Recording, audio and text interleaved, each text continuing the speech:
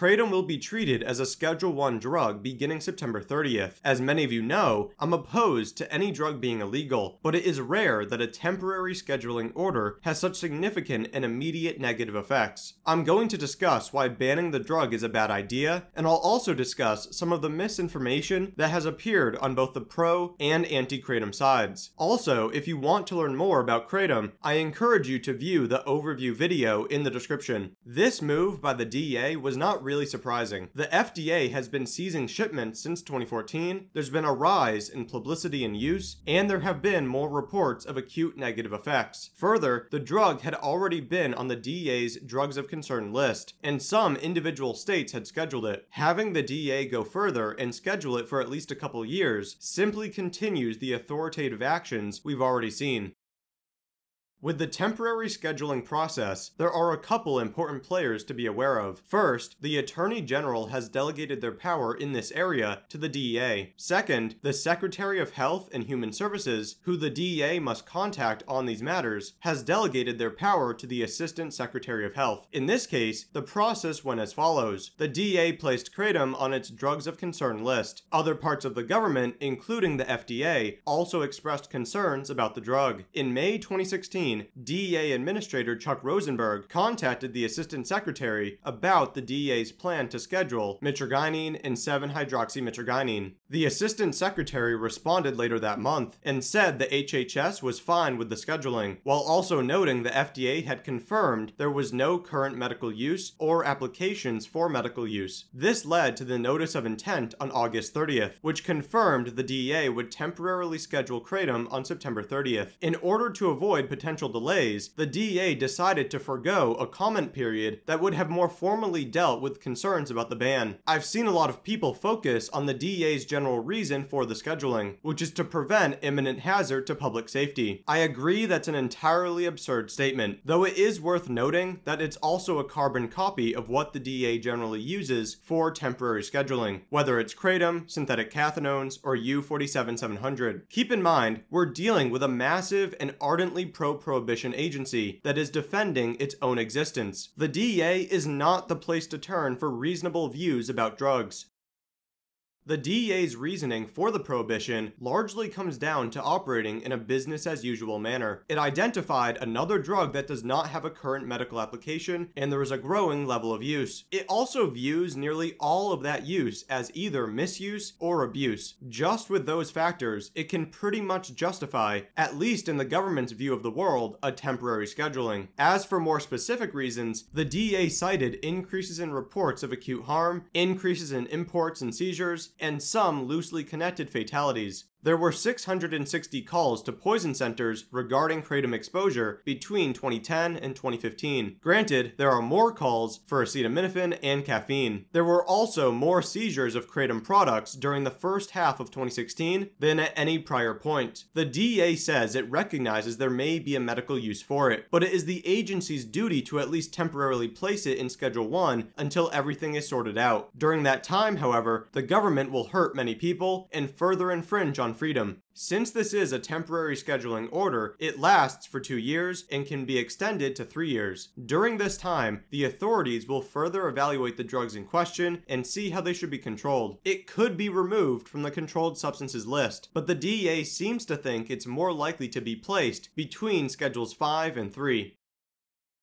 There are some almost laughable problems the DEA seems to have with Kratom. First, it is worried about the drug coming from unknown sources with an unknown purity, and yet it wants to push what is left of the market into the underground, which is bound to make things worse, just as it does for other drugs. There was also this fantastic quote, "Especially concerning, reports note users have turned to Kratom as a replacement for other opioids, such as heroin." In other words, implementing a harm reduction technique is apparently very concerning. And lastly, the DEA says there are numerous deaths associated with Kratom, which indicates the substance is a serious public health threat. Even if every allegedly Kratom-linked death was the result of Kratom, it still wouldn't be numerous. And of course, nearly every death has involved polydrug use. The initial response to the ban has included a petition with 130,000 signatures and a Dear Colleague letter from 2 congressmen, Mark Pecan and Matt Salmon. That letter has been passed around Congress in the hope that more people will encourage the DEA to delay the ban. These kinds of responses haven't changed anything so far, but the DEA did say it was surprised by the number of responses it received.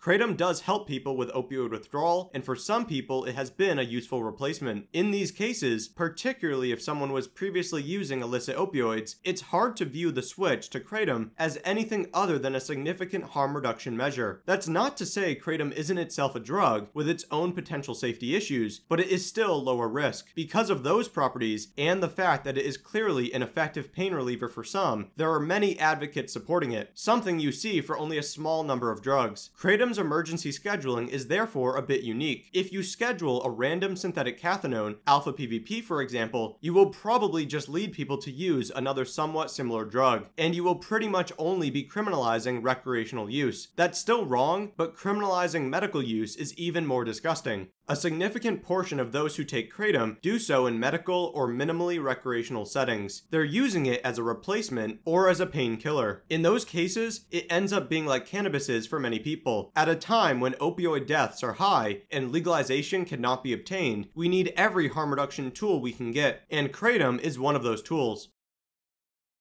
I'm an advocate for maximum freedom and maximum individual responsibility. A freedom-centric country, like what would be supported by current libertarians and those who promoted libertarian principles centuries ago, cannot justify making drugs illegal. There are cases where the prohibition is particularly absurd, like with Kratom, but it is fundamentally wrong to inject the force of the state into someone's life for doing something with their own body. If you are truly in favor of small government and personal freedom, yet you support prohibition, you really aren't in favor of either. Instead, you are advocating for the existence of an authoritarian government that will enforce your ethical beliefs on the entire country. The freedoms held by both Americans and those in every other part of the world prevent any legitimate drug prohibition from existing.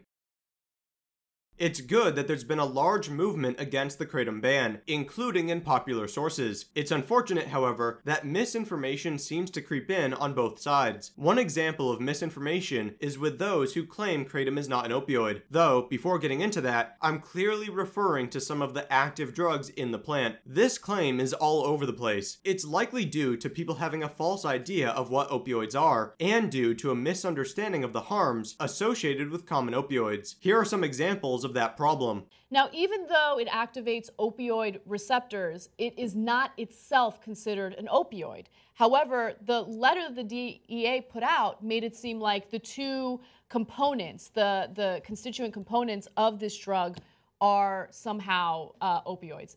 It binds to the same receptors as opioids, but it indeed is not an opioid. Kratom isn't even really like a drug. You don't really get high off of it. Kratom is a natural substance. It's a plant. It's actually in the same family as the coffee tree. What Kratom is not is an opiate. The same belief has appeared in print. Gizmodo says the active chemicals are not opioids, and Wired trumpeted the same idea. However, mitragynine and 7-hydroxymitragynine are opioids due to both their effects and mechanism of action. As for them not being opiates, well, that is true, but that's also true for oxycodone, hydrocodone, fentanyl, etc. I'm inclined to believe those saying opiate are really talking about opioids, in which case my primary point stands. Going back to the Wired piece, and this has actually appeared elsewhere, the claim is that Kratom is not an opioid, but instead contains alkaloids. Wired even states pharmacologists label Kratom as an alkaloid, not an opioid. Anyone with a slight understanding of this would see the problems with that statement. First, the sentence does not even make sense.